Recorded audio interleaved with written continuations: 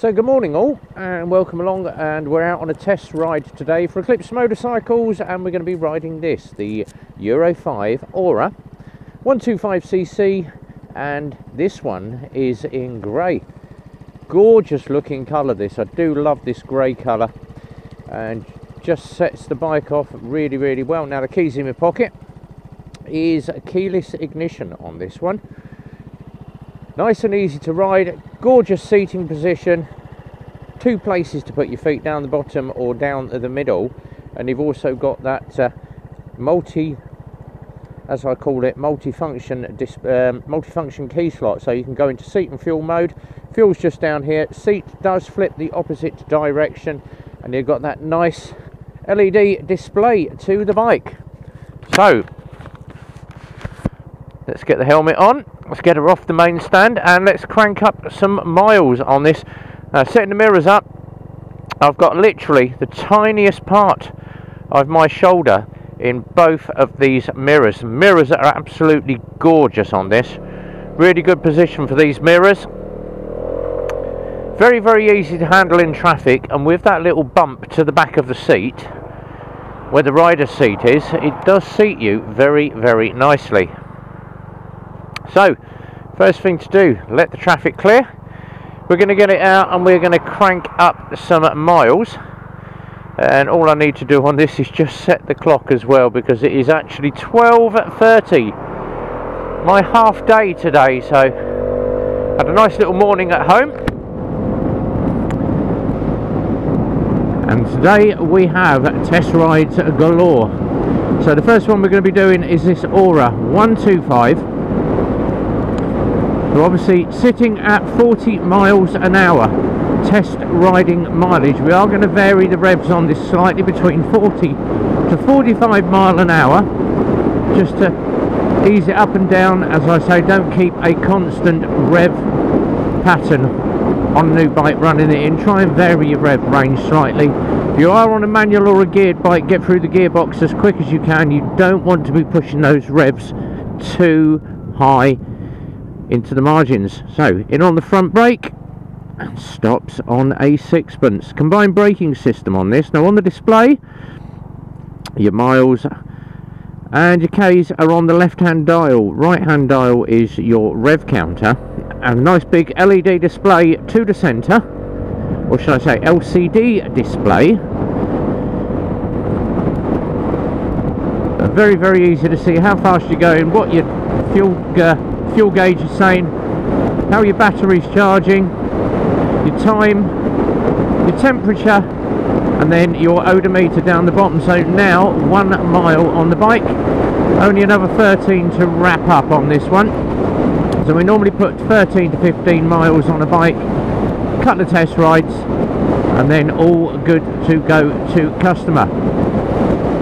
Now a lot of people have asked obviously how quick a bike can be turned around, and there is a big debate on what should be done, what should not be done. So I will tell you what we do. Now obviously some dealers do turn around bikes a lot quicker, and for instance you go to your local motorcycle shop and they ask, how quick can I get that bike? I've got the money, I've got pound notes, I'm going to wave it in front of your face, how quick can you turn that bike around? Most people will be obviously swayed by the pound notes underneath their nose. Oh, do you want one of those? How quick do you need it? I need it in 3 to 5 days. Oh, we can do that. So what they're going to do, get it in. First thing you're going to do is quick bulk check, put the battery on it, number plates on it, L plates, and chuck some fuel in the bike and take it out and do a test ride. And during the PDI they're going to examine it, make sure everything is all good. Now hopefully it's come out of the factory absolutely perfectly, so all it will need is a ride test, a quick bolt check at the end, register the bike and get it out to the customer. That can normally be done pretty darn quick. Now your bike comes in, it gets taken out the crate, and in shipping or in packing the bike into its crate, they have either scratched or broken one of the panels, or broken off an indicator. Say, let's say they've broken an indicator and cracked a headlight by accident, putting it into the container. That bike cannot go out like that. It's broken indicator, broken light, unroadworthy. So what you're going to do, you're going to get straight on to Lexmoto.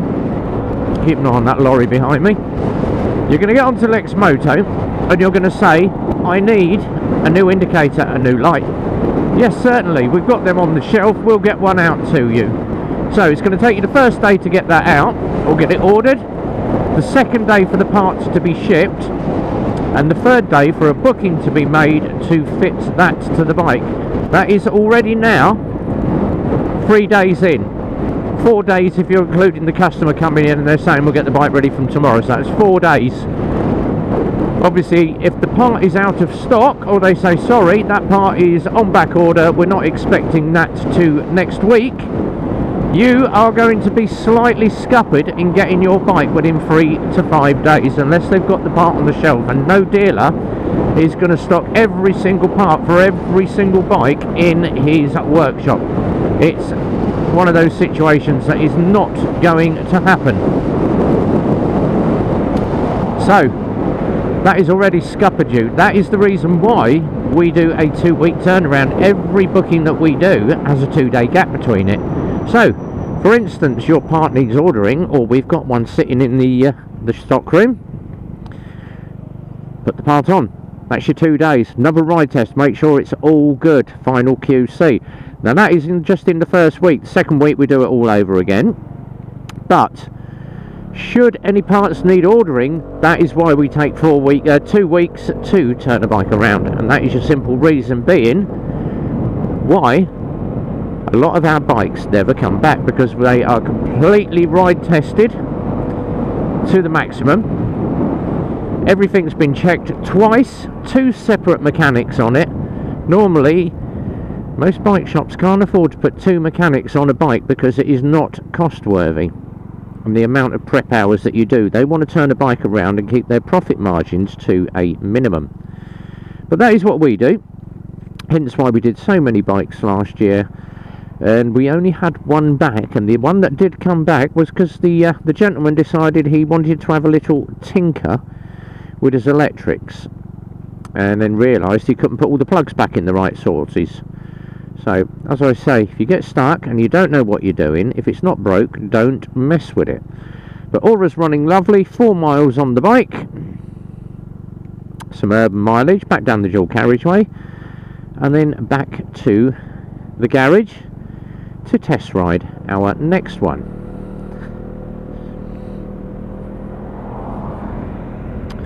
But these Auras are absolutely lovely, and these obviously took over from the Euro 4 bikes last year. Now, one of the biggest bikes last year happened to be the Lexmoto Chieftain. Obviously the Titan was good, the Aplo, but the Chieftain was an absolute humdinger of a bike. It was bulletproof. Loved the Chieftains, absolutely loved them. Big maxi scooter. And then obviously Euro 5's kicked in, so it's the Titan Euro 5. We've had the Aura, and we've also got one now called the Apollo, which has taken over from what the Chieftain used to do. And then obviously if you want to step up a little bit higher, you've got the Pegasus, which is the 300cc version that's done by Lexmoto. But these Auras are selling like the proverbial hotcake at the moment, because a little bit more to the bike, obviously being keyless, nice lockable fuel cap, nice comfortable seat, good riding position, and a lot of people are using these for Uber. And then of course you're going to get the haters where people go, oh yes, but it's a Chinese bike, it's not designed to last forever. Well, I call BS on that.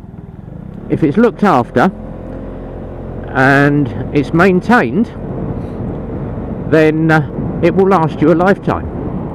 So go and check out the guy on the Titan, one of my followers actually, by the name of Stuart, who owns a blue Titan and has done so many kilometers. I think we're at about 42,000 kilometers it's on now, and it is still going like a good one, because he keeps it maintained, he looks after it, and he spends a lot of money on it. but a vehicle is only going to be as good as how much love and effort you put back into your bike. If you're just going to, straight from the first day you get it, rag it around like an absolute lunatic, thinking you're Marc Marquez on a MotoGP circuit, you're not going to service it, or you're going to service it yourself using cheap parts and cheap oil, and not even bothered to keep it clean, no rust preventer on it, just leave all the road dirt on it week after week after week. Yes, road dirt and road salt is the biggest killer for any vehicle, and you will find that because road dirt accumulates road salt.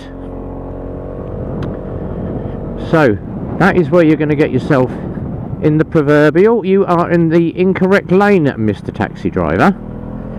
Look, I spotted that out the corner of my eye. Nod, nod.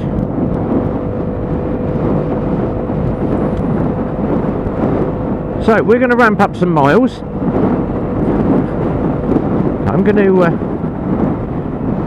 kick the video into fast forward because we tend to leave the whole ride on video for the customer to watch. So we're going to ramp up some more miles, speed up into fast forward, a bit like a Buster Keaton film, and we'll catch up with you when we have done the rest of this ride. See you in a few.